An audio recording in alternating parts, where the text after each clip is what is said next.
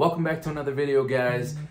In this video, I show what an M3 styled bumper insert looks like on a non M3 car, and I also installed an aftermarket, cheap aftermarket, shall I add, a diffuser. I never knew what the material was made out of or what. Later on, I did a little bit more research, found out it was made of PVC, and it was actually a very cheap type of diffuser. I think I paid maybe like $60–70. A real diffuser goes for maybe $150 to $250. It just varies on what company. I did find a really good company that makes diffusers, and they're made out of metal, and I think I'm going to end up running one of them. I'll leave a link down in the description to what I'm looking into. I haven't bought it yet, but I definitely think I'm going to go with a more metal style diffuser versus like a PVC or like just cheap kind of, as you can tell, you know, that is very cheap material, and it's not something you want to be running on your car.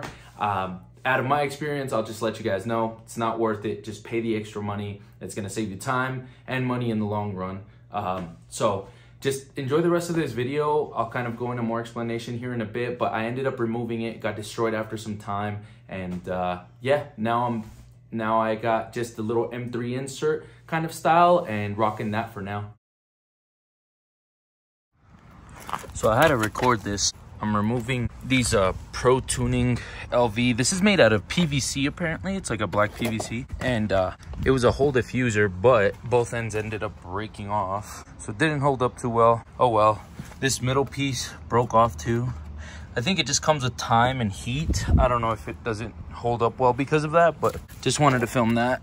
Just unscrewed a couple of little things, but now you guys are updated on what happened to this diffuser. If you guys ever see it in a future video, or this will probably be a random clip thrown in somewhere, just so you guys aren't lost on what's been going on. So this is an M3 little like rear diffuser, and it started getting pulled off because of this heaviness. So I'm gonna go ahead and remove the rest of that one, and we should be good to go.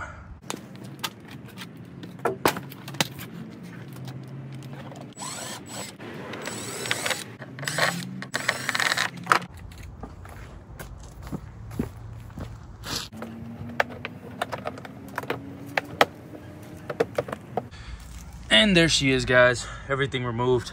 I readjusted this because it was slipping out. Now she looks a hell of a lot better without a broken canard sitting on the back. Eventually I'll get an actual aluminum one or like a carbon fiber one if I could find one, but that'll be way down the line, least of my worries. I just wanted it to not be dangling and flopping everywhere. And there you guys have it. Hopefully you guys did enjoy that video. Moral of the story, don't cheap out on parts. I cheaped out. That was my dog in the background, by the way. And hopefully it taught you guys a lesson as well through my experience. I'll leave a link down in the description still to that part that I ran. That way, just in case you were like me, I didn't have much money, but I still wanted to do something fun with my car. And honestly, it was still a fun project nonetheless.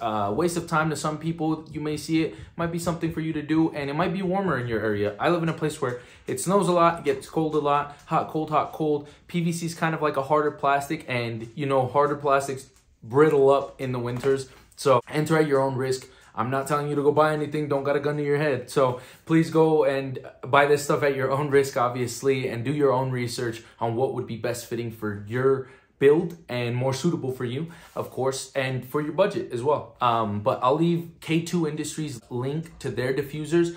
They're more reasonably priced, and they're in the ballpark of $150 to $250. They have two different styles of diffusers, a street style and a track style. So I'll definitely be giving those a whirl soon, and I will have a video up whenever that does happen, maybe a couple months from now. Yes, stay tuned, guys. Thank you so much again for watching. Like, comment, all that fun jazz, and we'll catch you in the next one. Until then, keep it real. Peace.